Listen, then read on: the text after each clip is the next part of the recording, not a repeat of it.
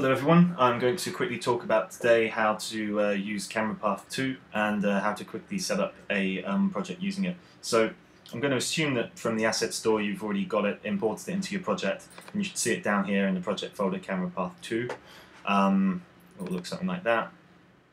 And if it is properly imported, then you'll get a new menu option at the top here, Camera Path, which we only have one option for, which is create a new path. Go ahead and click that. And that will create just a basic empty game object with two scripts on it, which is basically everything you need to be creating your path. Add new point and click this a couple of times, and that will create 2 points, which basically will be the most basic curve you can have. The new thing I've added is these secondary control points, so that we can actually control the curve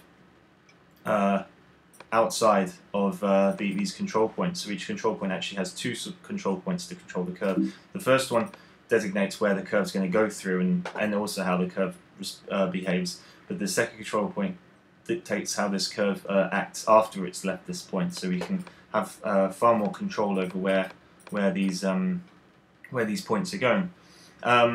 As before, we still control these control points by default with the rotation of each control point. As you can see here, we've got our preview window. And it updates as we change this, so we can get a good idea of where we're actually facing. We can really target stuff if we really need to be hitting like looking at something at this specific point. But of course we have the other modes. So there's also target mode.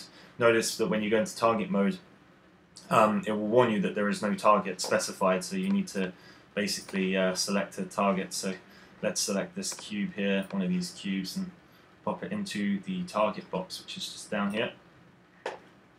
Just this cube, and now you'll notice that it's this cube here, and we have these red lines that designate where these points are going to look. So if we then look at these points there, they're now facing where they should be facing. So as you can see here, once we have the 2 points, and I can show you this if I delete it, we don't have the preview window, but as soon as you have 2 points, you will then get this preview window, which shows you exactly what your animation is doing. So at the moment, we're just animating like this, which isn't particularly interesting, but at least we can see what's going on. So if I pull this here, we also have these options down here, which allow us to add new points. So you can add a new point here, and it will try and extrapolate out to somewhere interesting where it thinks it should go. It's just a basic equation for that, because obviously you could want it to go anywhere.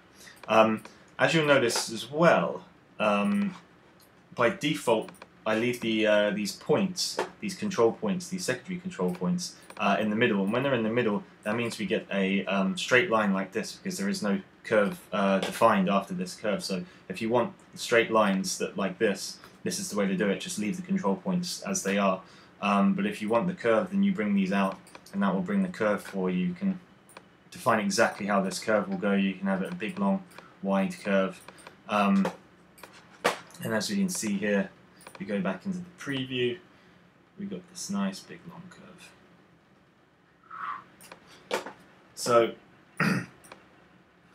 let's go through. Let's go through the other 2 options. We've got mouse look, which is exactly what it says. If we press play now, you'll get a good idea of basically it's just your basic mouse look. If you want your user to be able to sort of look around, if that's what you want, might be good for on-the-rail shooters and things like that. And finally, follow path, which is, again, it's pretty straightforward. It just uses the path to work out where it should be looking. So there we have a crazy little bit of a curve in there, which makes it spin around like that, as you can see there. So you might want to sort of avoid crazy curves like this, because it will never look good, to be honest. But if you sort of bring it around, maybe more like that, then it'll be a lot more smoother animation. Whoa. So they're the 4 modes that we have. As you can see, there's sort of some basic settings here. You can change the line color if it's clashing with something, or you want to highlight it. So the animation component, this actually deals with the animation. It shows you the preview, and it also deals with the animation at runtime. So here we have play and start, and that's your basic thing. If we turn that off, then it's not going to play, it's just going to remain where it is. We have the time, which is in seconds, and that's going to animate this target. Now by default, camera path will grab the main camera, but what you can do is select anything else. So let's select one of these cubes and see what happens when that animates across. Probably can't see it there, but there's the cube animating across. That's pretty crazy. But yeah, so one of the new things is, and one of the requests I've been asked for is whether we can animate other things. So now you can animate anything. It's not just the camera.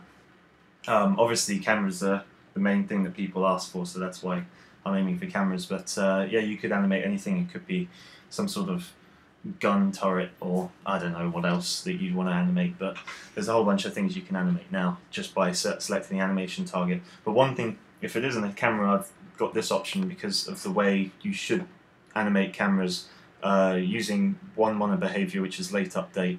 If you untick this, it just uses the update, which is a bit better for normal objects, because obviously you just want to move your camera right at the end of the scene. Certainly, if you're updating if you're in target mode, it'll be better to have that, because obviously you want your object to move and then move your camera. If it's the other way around, then you might get it so that it never quite looks at the target. So that's why we have that option there. So if it isn't, it's not really going to affect too much, but if you do have it on and you're not animating your camera, but it's definitely sort of best practice there to take it off if it isn't. So I think that's everything. I mean, we have the controls down here for delete and stuff like that. We've got the handles, yeah. So camera path. If you have any questions, suggestions, if you find any bugs or anything like that, you can email me at email@jasperstocker.com, and you can visit the site. All the links will be below this video. Thanks for watching.